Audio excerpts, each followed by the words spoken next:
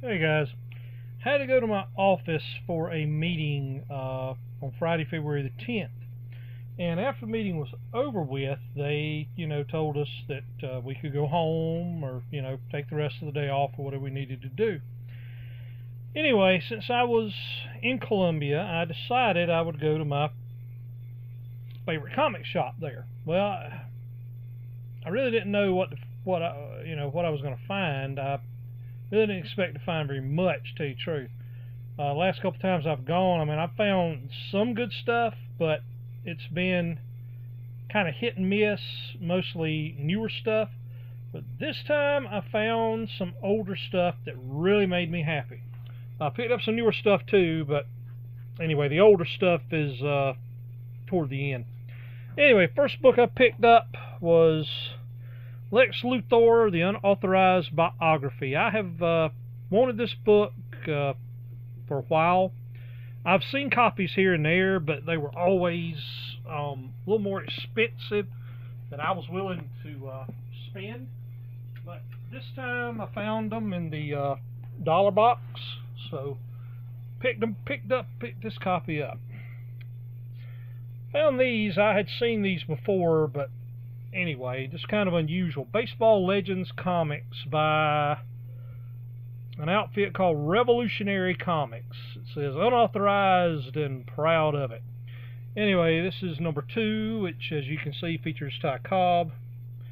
And I also picked up number 7, which features Sandy Koufax. They had a good many other ones in there. If they'd had Babe Ruth, I'd have probably picked that one up, but that one they didn't have. Just thought these were kind of cool. The artwork, at least the cover artwork, is pretty good, so thought I'd pick them up. Now, Aliens and Predator Duel, number 1 of 2. Just thought this looked like a pretty cool fight. I had heard that some of the Alien versus Predator books were pretty cool, so picked this one up just to see. Oh, and by the way, all of these books were 50 cents a piece. Got Havoc and Wolverine Meltdown, book 3. I've got book 1. I know I've got book 1. Not sure if I've got book 2 or not, but I had never seen this one, so thought I'd pick it up. Now, Captain America 65th Anniversary Special. I'm a Captain America fan. Hadn't seen this one before. Thought it looked pretty cool with the image on the cover. I kind of flipped through it in the store. It looks like it's got an old Captain America and Bucky World War II story in it. So as soon as I saw that, I had to get it. Got Grendel, Devil's Reign, number 1 of 7. I have issue number 3. It was so-so. Thought I'd give it another chance. I picked this one up to kind of read the first issue. So we'll see. Got Grendel, Black, White, and Red. I think this is number 2. Anyway, just thought this was an interesting concept. Liked the cover, so picked it up. Got Avengers, the early 2000 series, number 83. And number 84. Just thought those looked pretty cool. Got The Prisoner from DC, Book A. I remember watching reruns of this series from the 1960s. It was always just a weird series. There's a lot of fan sites out there, people who love this series or the TV series, and just thought I'd pick it up, just kind of have and read and enjoy. Got Batman and Robin, number 16, part of the Death of the Family storyline. Don't buy very much New 52 stuff, just don't, but for 50 cents, and considering it's part of Death of the Family, I thought I'd pick it up. Got Batman and Robin number 23.3 with Ra's al Ghul and the League of Assassins. Like Ra's al Ghul, he's one of my favorite Batman villains, and this cover I thought looked pretty cool, so picked it up. Got Fred Hembeck, Destroys the Marvel Universe. I've heard about this book for years, that it was really funny, and, saw it in the box, and, just thought I'd pick it up. I always like Hembeck's stuff anyway. He's, kind of offbeat, and just, he does some good humor comics. Got Captain America number 285. Nothing special about this issue, except it's a Mike Zeck issue. It's one I didn't have, so picked it up, fill a hole. Picked up the Marvel Westerns, Outlaw Files. This is more of an information book than anything. It's got profiles of all of the Marvel Western heroes. I flipped through it, and it just, it looked like they did a really good job with it, and it had really nice artwork in it, so picked it up. Never seen this book before, but this is Speed Racer number 1. Can't remember what comic company this was from. I remember watching Speed Racer as a little fella and really enjoyed that series, so picked it up. Picked this one up, they had a lot of these called Caliber Presents. This is number 22. Picked this one up because it had Lee Harvey Oswald on the cover. Supposedly it gives a comic book version of the Kennedy assassination. It says on the bottom on the newspaper, I don't know if you can read it, it says the truth behind the most shocking crime of the century. Just thought I'd pick it up for 50 cents. I mean, why not? I mean, even if it's, just dreck, who cares? Just thought it looked interesting. Dawn of the Planet of the Apes, Contagion. This is a San Diego Comic-Con exclusive. It says so. It says that's what it says on the back. So I'm a Planet of the Apes fan. So, and Boom Studios usually does a really good job with their Planet of the Apes stuff. So picked it up. Got Stray Bullets, number 40, Sunshine and Roses.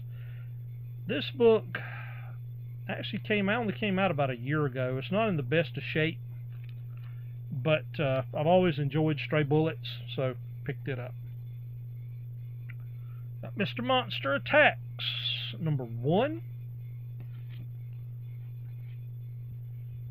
Number 2. And number 3. I like Michael Gilbert's Mr. Monster. This was a collaboration he did with Tundra Publishing. I just thought it, looked pretty cool. I mean, you got the Nazi bondage cover, you've got the monster cover, and you've got the Mars Attacks cover. Yeah, I just thought that looked pretty good. Like I said, I've always liked Mr. Monster.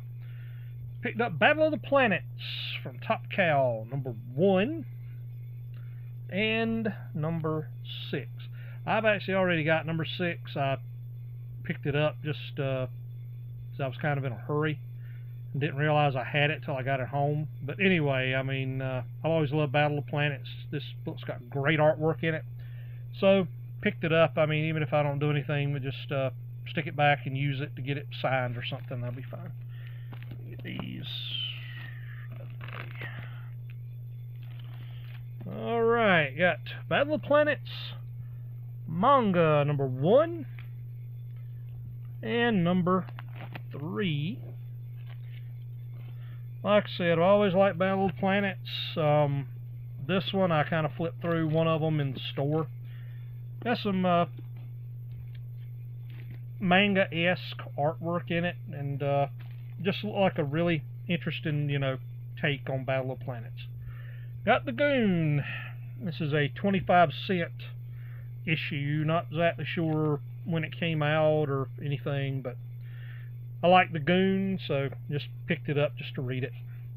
Got Superboy, number 196. Supposedly this has a Legion story in it, and I think this is the issue, the issue before it turned into Superboy and the Legion. I think it was in 197, so didn't have this one, so picked it up.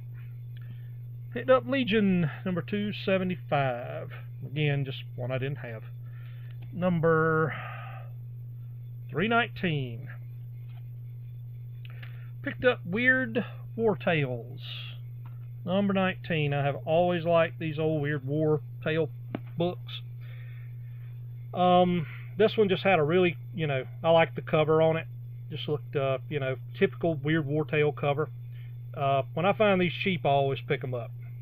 Got Tooth and Claw, number 1.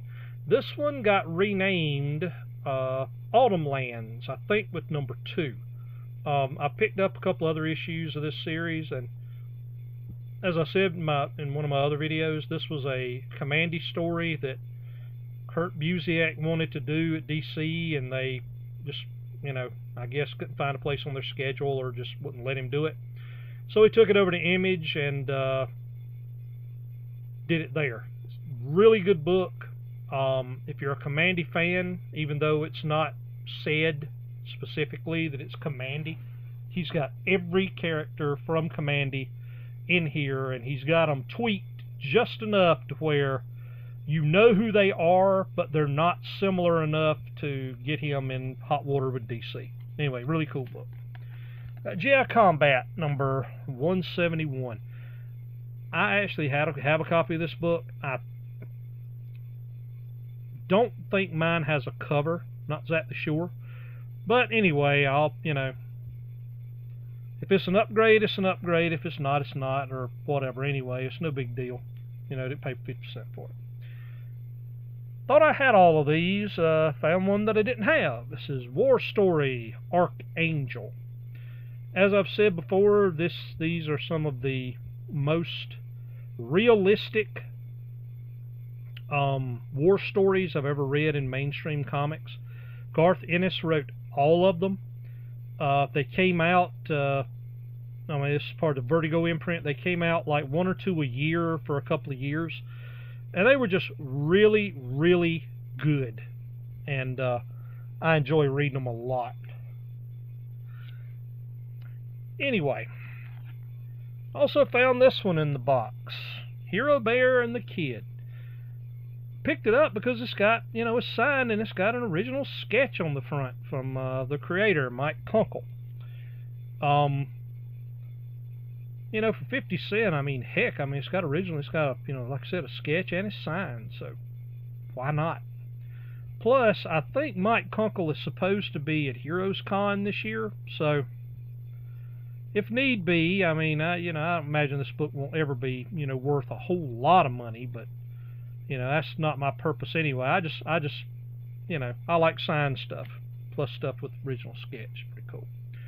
Got House Secrets, number 87, with a Neal Adams cover on it. Anytime I see any Neal Adams art, especially from the early 70s, when, in my opinion, he was at his peak, I'm going to pick that up. Got Fantastic Four, number 195. I've already got this issue, but this one is a definite upgrade. The one I've got is the one I bought off the stands when it came out, and it's in kind of rough shape. So picked it up as an upgrade. This is Werewolf by Night, number 6. To be honest, I didn't know that this book was in there. Why, you ask? Well, I picked up an issue later on, a Gold Key issue of a certain title, and it was a Twilight Zone comic from Gold Key, and it was like really thick, but it was bagged, so I didn't really pay attention to it. I just thought, oh, this is just an extra-sized issue. Well, I got it home and I started, thumbing through it, and son of a gun, this one was stapled in there. So I got the staples out of it and got it out, so got that book for $0.25, since I paid 50 cents for the other book. Anyway, like I said, the book I didn't even know was even in there. Now, Uncanny Tales from the Grave, number 8. Never seen this title, just thought it had a cool cover, mid-70s, so 50 cents, picked it up. Marvel Superheroes, featuring the Hulk and Submariner, number 41. Anyway, just, early 70s book, picked it up. Marvel Team Up, number 14. This one I found out that I actually already have, but this is an upgrade for me. The one I've got, I'm pretty sure doesn't have a cover, but you know, thought I'd pick this one up. I honestly thought I already had this one. I thought this, you know, I was like, well, this, you know, this might be an upgrade, so I better pick it up. But I actually didn't have it. I've got number 13 and number 15, but didn't have this one. I think I may have had it at one time, and it probably got traded away or something. But anyway, so glad I picked it up. This is well, anyway, I had heard that this was an appearance of Superboy Prime. Couldn't verify that.